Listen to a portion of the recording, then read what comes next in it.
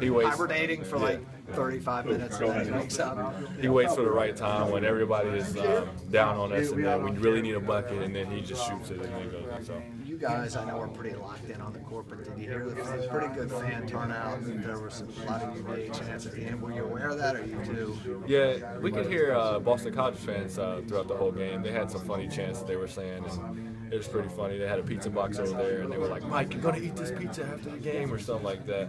Then once we really picked it up in the second half, and we decided to step on the gas, and then we started hearing the UVA chants, and that was just amazing. It kind of reminded me of the ACC tournament last year. Thank you, sir. Yes, sir. How's your back feeling after that fall?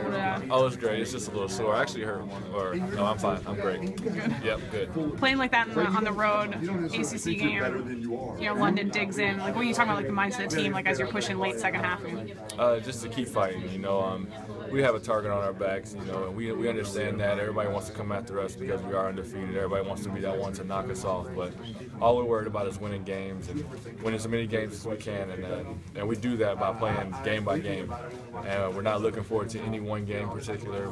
We're just playing the game in front of us. So.